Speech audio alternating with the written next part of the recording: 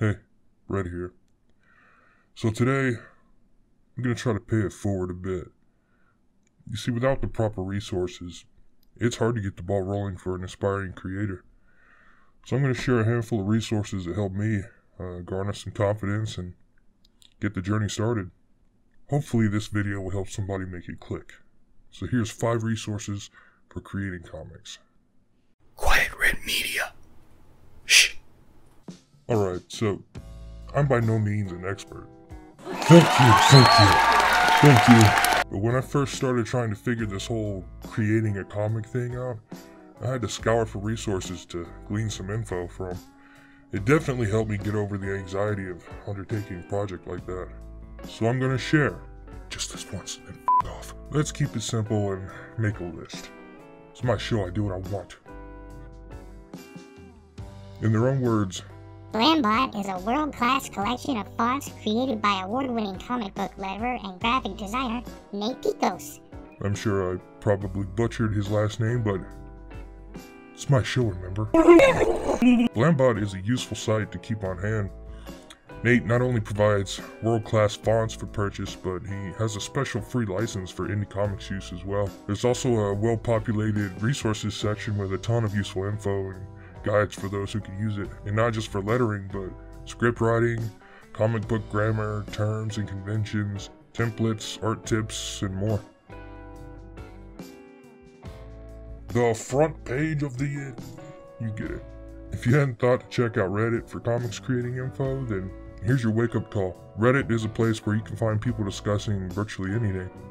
Take the time to peruse it for comics-related stuff. One that I've used in particular is comic book collaborations. This one is a place to go that can help you put together a team for your project. Plenty of talented folks put themselves out there for hire on boards like this.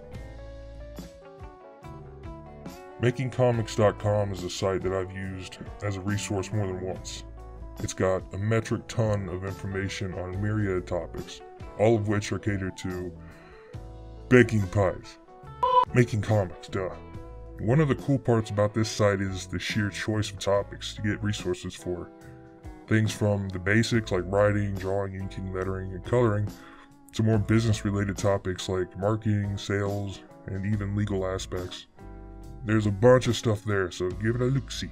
They also have courses you can sign up for. I've never taken one, don't ask me. And a podcast that goes over various subjects that could be helpful. Comics Experience is a site founded by writer Andy Schmidt. It's a bit like the previously mentioned Making Comics in that it offers courses in making comics, as well as informational podcasts, but they also offer one-on-one mentoring, creative services, and even a publishing arm. The thing I've used them for personally, though, is scripts. They have a repository of scripts from many writers, including industry veterans. For a writer, that could provide a huge boon for understanding how to go about writing a script. Social media is an important resource for those who are embarking on an entrepreneurial endeavor. The ability to freely market, collaborate, and network with others is indispensable. Using Twitter to connect with communities that you need to connect with is a great place to start. Dive into the hashtags and start networking. Facebook has a ton of groups specifically for creating comics, hiring talent, and sharing information with one another. For a taste of what I mean, check out groups like Comic Book Creators Opportunities, Comic Book Colors for Hire, and Crowdfund Your Comics. This little WordPress site has some useful resources on various things like terms, techniques, shot types and composition, visual shorthand, and more. Give it a look. Adam Post is a well-known Comicsgate creator and industry vet.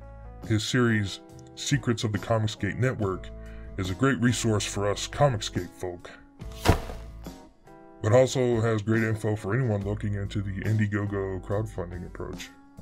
So those are a few resources that can hopefully help someone out. If not, don't cry to me. A little in my head told me to do it.